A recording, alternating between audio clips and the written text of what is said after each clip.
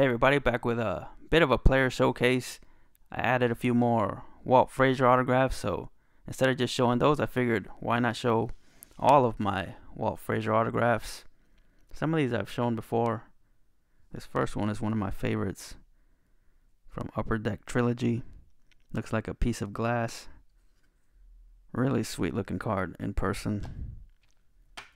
Next you have this one from Immaculate Ink, numbered to 75. Love Immaculate, I've said it before, especially for basketball. Gotta thank Ricky Russo for introducing me to Immaculate. I had never seen it until he was cracking a bunch of it on his channel. This next one also from Immaculate.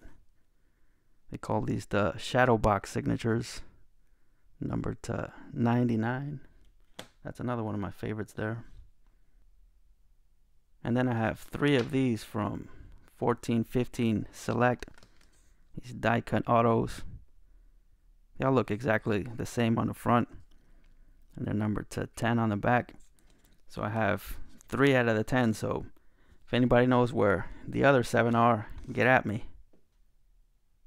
Next is just a nice, simple Optic Dominator auto. That one's numbered to 49. And then this Crown Royale auto. That's the purple, numbered to 25.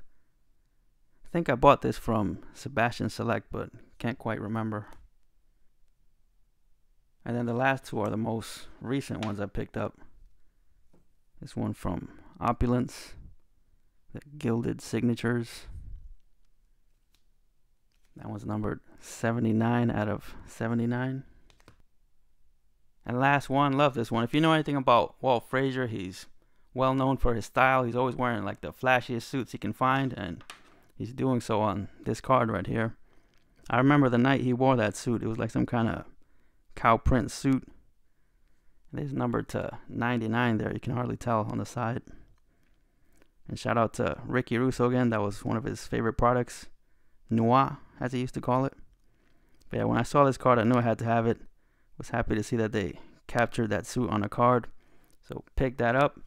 And so that's it, 10 Walt Frazier autos. Definitely gonna look to add some more. One of my favorite Knicks, despite the fact that he played before my time.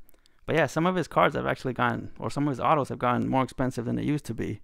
Like I used to be able to get his autos pretty cheap, but lately I've seen them going for way more.